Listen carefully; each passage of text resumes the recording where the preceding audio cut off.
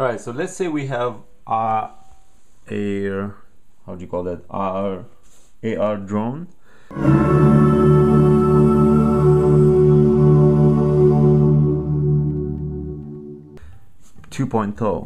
And then you have this motor, right? So, an example, if you crashed, maybe this broke and this one falls off, it's called pinion gear. It falls off maybe, or in my case, it actually, I think because the axe bended, as you can see, axe bended, what happened was it got deformed. So here's how it looks deformed. I don't know if you can see, but there's actually like a lot of deformation within that. You can probably see. Compared to the normal one, which is like that, if I would put it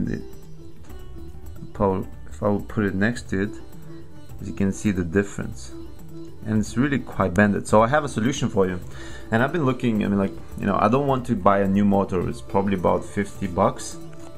So what I did is actually I ordered from internet, and I'll be able to show you one place, but I ordered this one, and it's the same size. It's 8, I don't know how you call those, but there's 8 pins, maybe not pins, but 8 corners, and the same size, right? So actually I can show you example of how it's already fitted. Okay, here is the example. It's actually, I just tested it, it works.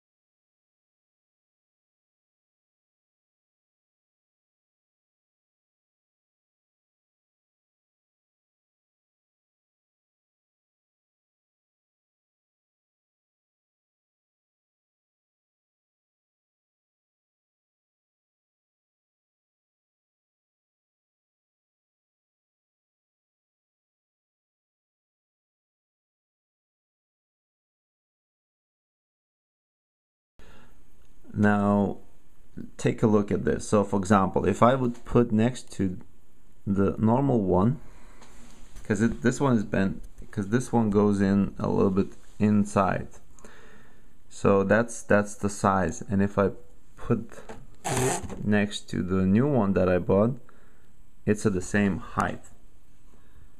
As you can see, it's at the same height, right? And then also if we play just a little bit like that, if we would play, it's actually, as you can see, it fits perfectly. Okay, I cannot show you because it's a little bit difficult for me to show with camera, but it's basically, it's the same, it's fitting perfectly. Maybe even on this one, as you can see, right? So I'm able, I ordered from Germany, and I actually will give you a link. If you just go to the link you see on the video, I actually will tell you how you can order those. Each of them cost around probably 15 bucks. So, and you can, one of the things, the most important thing I think is that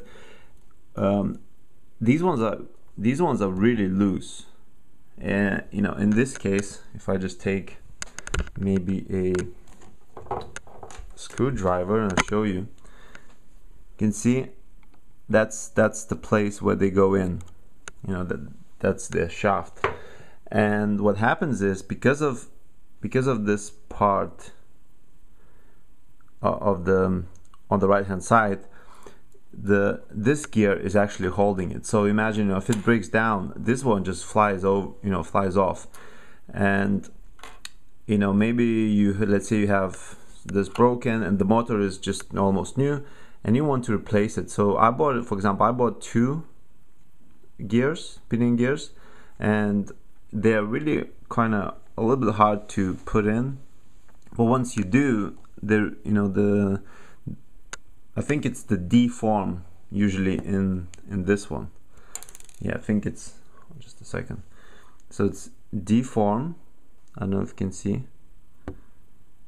Yep, D form. And this one doesn't have D form, but what it does is it's a little bit tighter. So when you have to push in quite hard, and it doesn't break motor or anything like that, but then it's really tight. Okay, so you don't have that problem, so don't worry about the D shape to go in. So I'm waiting for the new pin and new gear come in, and then I'll definitely do a video test of showing that actually works. Okay, but I already tested it. It's spinning, everything is working fine. And just go to that page and I'll show you exactly where to get it and how to get it and how much it costs. Okay.